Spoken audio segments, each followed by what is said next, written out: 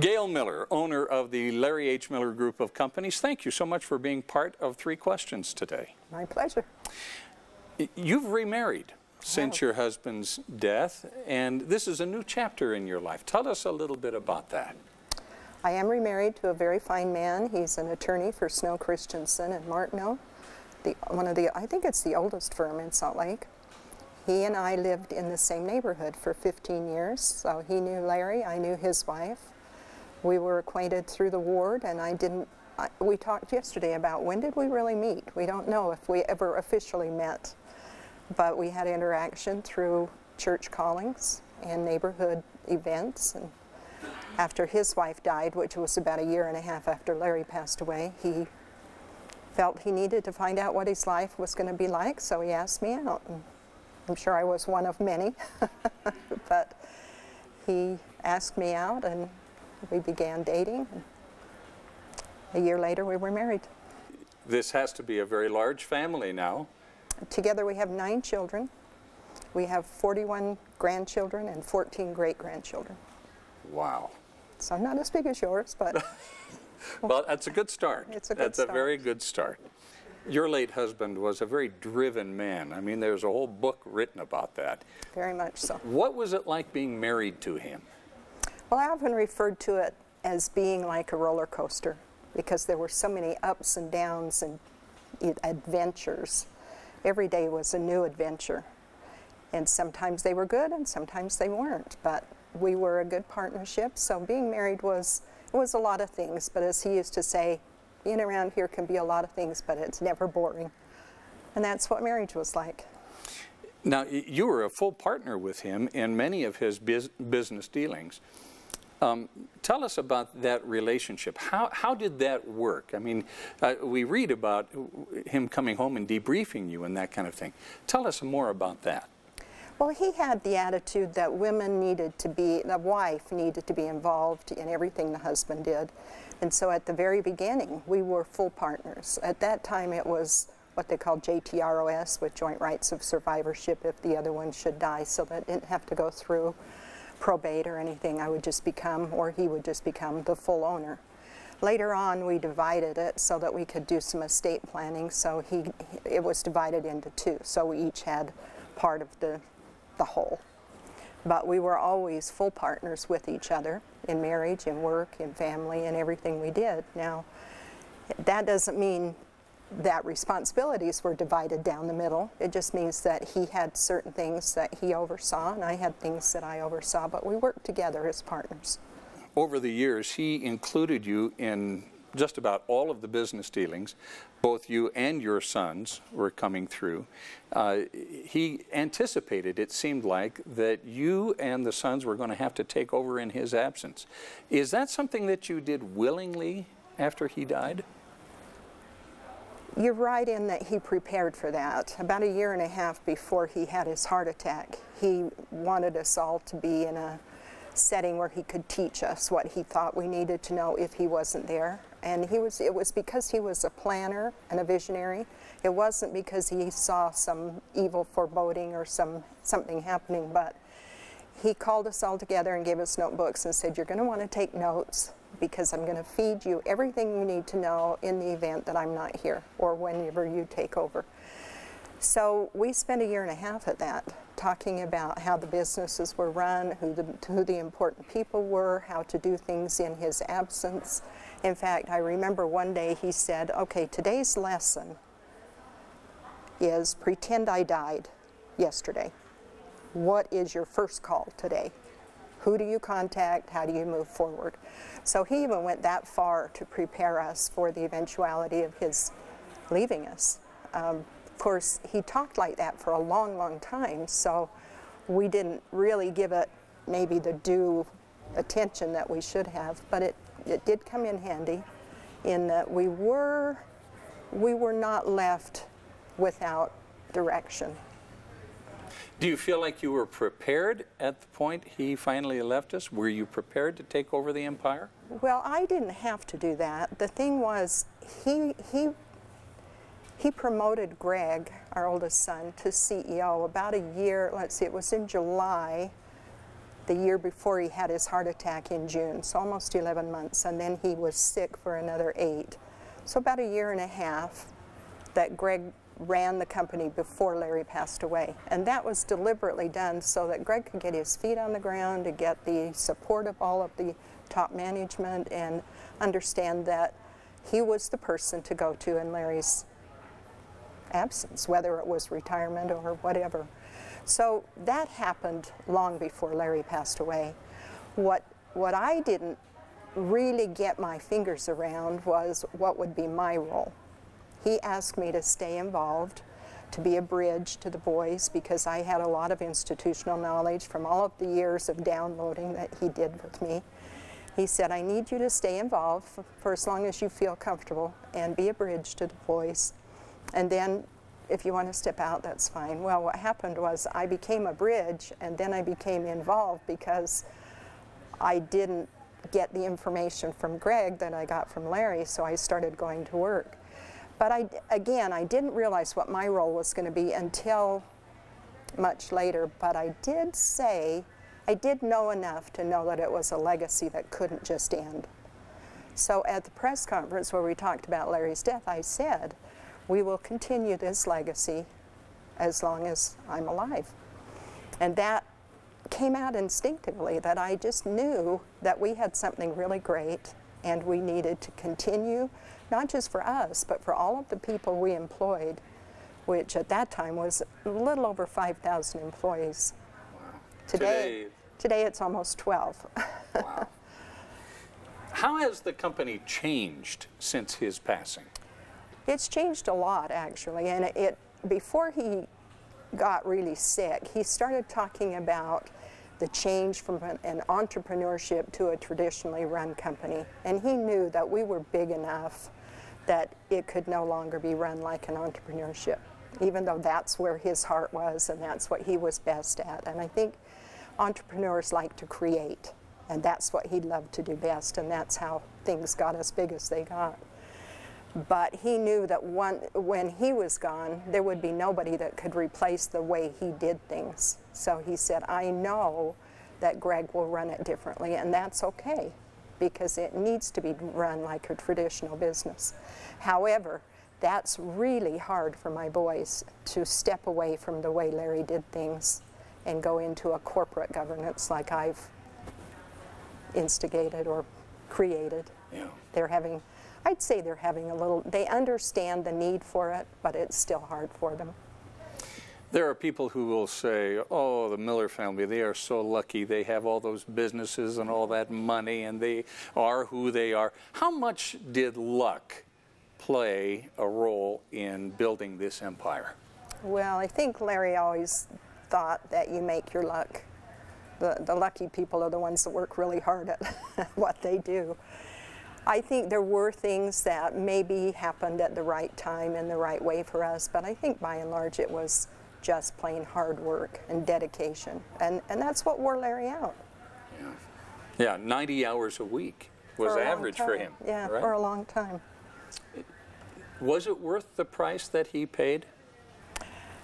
Not to me, and in the end, not to him. He talked about how he would have done things differently, and he agreed that everything important would have gotten done.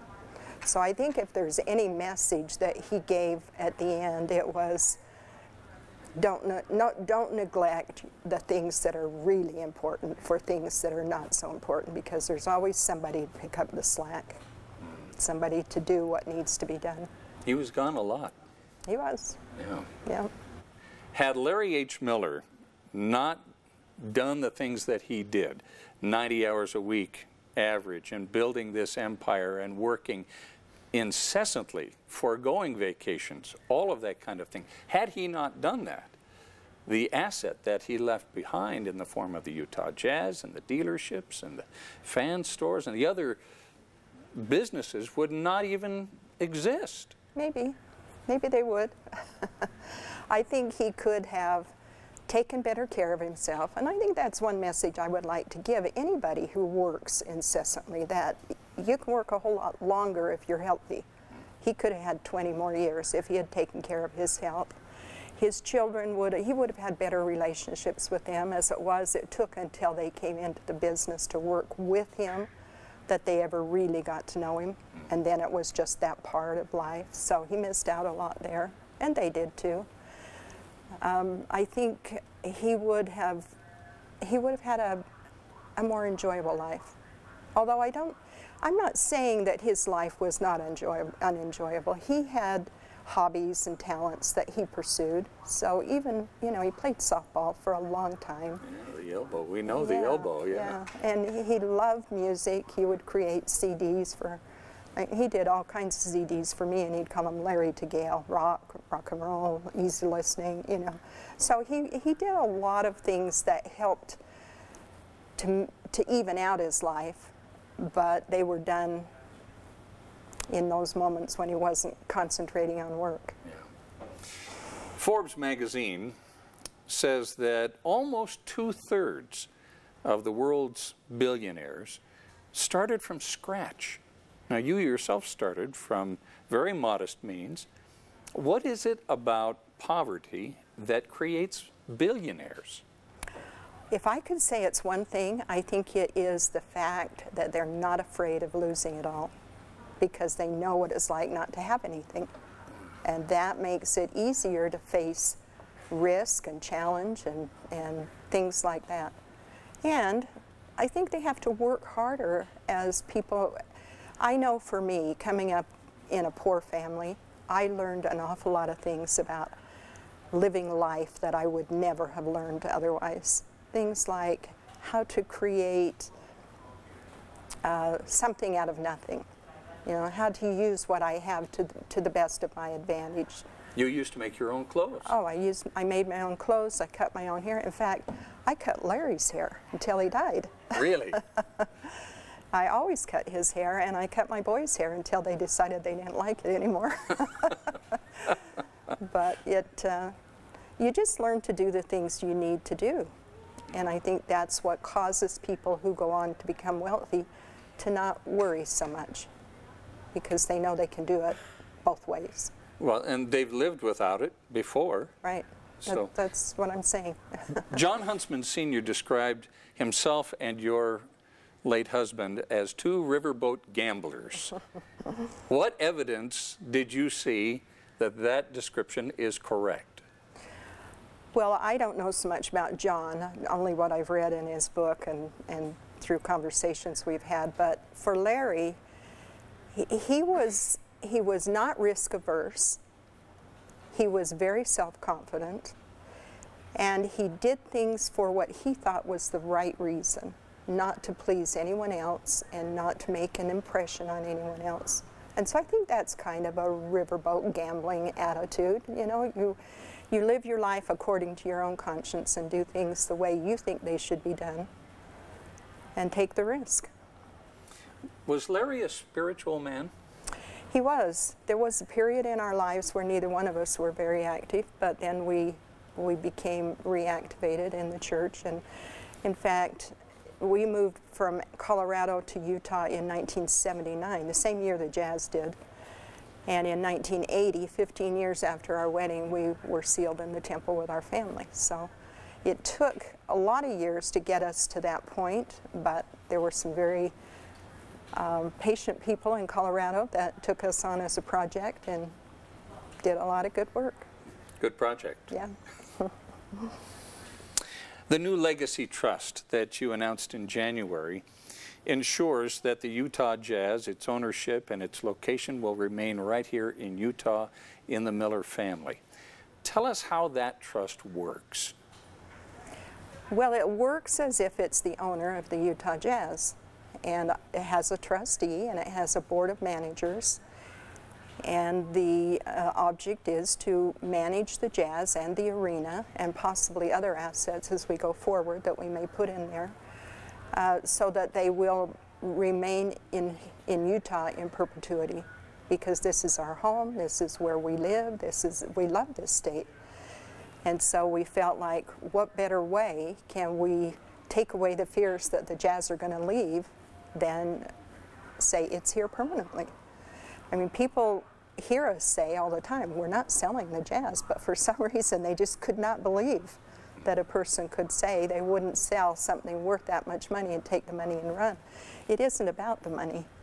It's about the asset for this state and what it means to the state of Utah and to the people here. It's a unifier. Very interesting to see the empire, including the Jazz, the dealerships, the fan stores, and the multiple other enterprises that make up this Larry H. Miller group of companies. If you had to identify the purpose of this empire, what would it be? I think it has several. I think in the beginning it was a way for us to feed and clothe our family and some security under our own control. We started with one dealership with 30 employees and felt like that was enough to keep us, you know, secure. But then as doors began to open, we found that we could take on more, create more jobs, have a bigger imprint in the communities for good. So I think the purpose now of our businesses is to enrich lives, to be able to do things that make the communities where we do business better because we're there. We want to be the best place in town to work and the best place in town to do business, and we work very hard at those two things. We have great employees. We have people who can send their children to college because we provide scholarships for our dependent children of our employees who've been with us 2 years. We're able to do a lot of philanthropic things now after many years of putting all the money back into the business to make it strong. We're now able to take some of those profits out and do things for the community, for each community. And we do business in about 45 states, so it makes a big impact. What else? You were going to go on. I feel like you were going to go on. I just think it's to be an example to others for doing the right thing for the right reason. Now that the Legacy Trust is in place, is the Utah Jazz going to bring home an NBA championship? You know, we have made so many improvements in how we do things in the Utah Jazz and put in place a lot of the pieces that we think will get us there. And we've given them that charge. I mean, before it's always been, well, if we get one, that'll be great, and we'll work hard, and we'll bring in, you know, we hope we do. But we really now are intentionally saying we want a championship and letting them do what it takes to put the pieces in place that will bring home a championship. The problem is once you get to the top, then there's nowhere to go but down, so you have to, it gets even harder. Yeah, it's hard to determine what's more difficult, becoming number one or staying number one. I think it's staying. Yeah, yeah. So what kinds of things does the Trust do to bring about this championship that you are seeking? Well, it puts in place players that are needed. We manage the money, and we started about 4, maybe 5 years ago with saying, okay, we have a choice here. We can scrape it all, start at the bottom, and build what we want. And it's going to be very difficult because there are going to be some rough years we go through, which has happened. But we very systematically controlled the money and the contracts to be able to get players that will give us the talent that we need to have a championship team. And I think we've been pretty successful at that. Doesn't mean we're there or that we've got everybody we need, but we're on our way. We've created facilities for them to practice at and to have the equipment that they need and the latest technology for measuring their strength and their ability. We have a relationship with the University of Utah Medical Center that handles all of our medical needs with the team. Which is very important. We have a staff of coaches that are young and progressive and that Quinn has chosen that support him. And we've given him full run of what he needs to bring this team to a championship. So I think the things we've put in place have given latitude to those who are working toward that championship. And of course, Dennis Lindsay is a big part of that and a very good part of that. Did Michael Jordan really push off? Of course.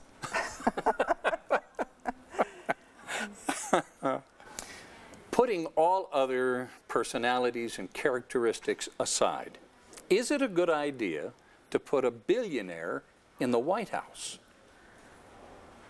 Boy, I don't normally get into politics. I think it's good to put a businessman into the White House. I think government became so one-sided with politicians. They lost touch with reality and what businesses need to be successful.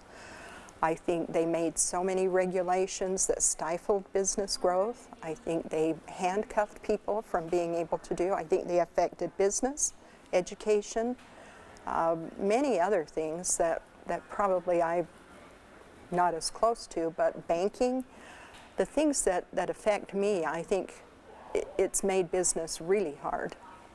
So I think to have a businessman in the White House, if he's not too radical, will bring things back the other way and help businesses to grow and prosper and help our country to grow. And like most things, to make a big difference hurts for a while, and then you go on and grow and build and get a stronger foundation. So I'm hopeful that whether he's a billionaire or not, the fact that he's a businessman will be good. Your family built what is now Vivint Smart Home Arena. It was the Delta Center back in the day. In 1991, it cost $93 million to build. Was it that much? Yeah, it was $93 million. Well, and now, today, as we record this, a $125 million renovation project is going to get underway March 20th. Right. Tell us about this project and what brought it about. We are either the oldest or the second oldest arena in the league, which is amazing after 25 years. And many arenas they're better because they're updated, they have better clubs, better services, better food. Our bowl is good. We built the arena for basketball, so the bones of our arena are really good. And the people that came in to give us an opinion on construction or reconstruction said, you really don't have to do a lot because the arena was built so well in the beginning and the sight lines are good. What we need to do is a cosmetic update. Now, tell me why that would cost $125 million, but it will. And we've been very careful about costs. But what it will do, it will bring an excitement to the arena that is new and fresh and reaches the younger generations and gives people an experience that is updated and fresh and exciting. And I think on top of all of that, it says to our players, we're here for you. We are going to give you what you need to do to get a championship. Yeah. So the locker room will have a whole new look. So I guess it's safe to say that the Legacy Trust and this renovation project kind of go hand in hand in kind of a rebirth of the Utah Jazz. Well, you could say that. I'm not sure it wouldn't have happened without the trust. I'm sure it would have happened without the trust. We would still do the renovation. What this does is puts it in a package where there's a little more control about the money and where it comes from and how much there is and how it's managed. So it's a good thing. As the owner of an NBA franchise, when do you think Utah will be ready for an NFL franchise? Wow. I don't know if I'm qualified to answer that. I think an NFL franchise needs so much more money than an NBA franchise that it may be really hard to have one in Utah. It's hard enough for the NBA to be here. And that's why we bought the team in the first place. If we lost it, if it left Utah, it probably would never come back because there are so many big markets that want the NBA franchise and there are only 30 of them. So to get it back would have been very difficult, if not impossible. So getting something that costs even more than the NBA franchise, I don't know if we have the infrastructure or the following to support a football team. As we wrap up, let me just ask you one last question, and that is this. Looking back over your life, would you do anything differently than what you have done? Oh, I would do a lot of things differently, but I would hope I'd get to the same conclusion. I would just do them better. I think there's always room for improvement. I don't have regrets, but I think I could have done a lot of things a lot better. What kinds of things? I could have insisted my husband be home more. I think that would have been better for all of us. I think I could have been more fun as a mother. I think I was too concerned with cooking, cleaning, and yard work instead of raising the kids, although I hope they have good memories. So I think they're all just personal things that, you know, you always are your own worst critic. Gail Miller, owner of the Larry H. Miller Group of Companies, thank you so much for being part of Three Questions. It's been a pleasure, Bob. Nice to be here.